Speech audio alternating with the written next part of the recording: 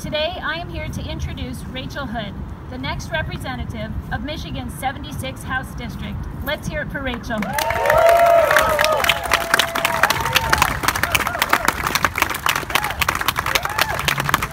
display last week, I knew exactly what I needed to do, and that is to keep fighting. And so after many months of consideration, with support from my husband, my family, and my dear friends, and all of you, I've decided that I'm running to win a seat in the Michigan Legislature representing the 76th District of Grand Rapids.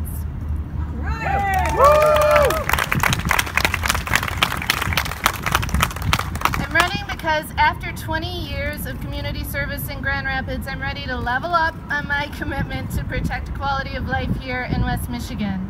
I'm running because I believe that it is education that makes Michigan thrive, and parents, kids, and teachers all deserve the highest quality environments in which to learn and grow. I'm running because we need to invest in people, in you and your right to health care and quality jobs that help you build a bright future for yourself and your families. I'm running because I'm tired of false promises and failed solutions for our state's infrastructure. I am inspired to share the solutions that we've helped to craft in Grand Rapids across the state.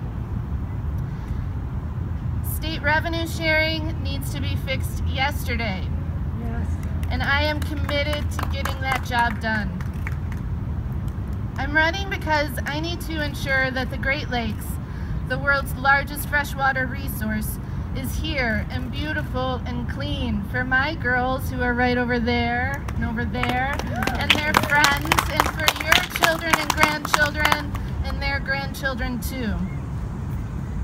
I'm running as a unifier because I know how to listen and I know how to make decisions based on your values, our shared values.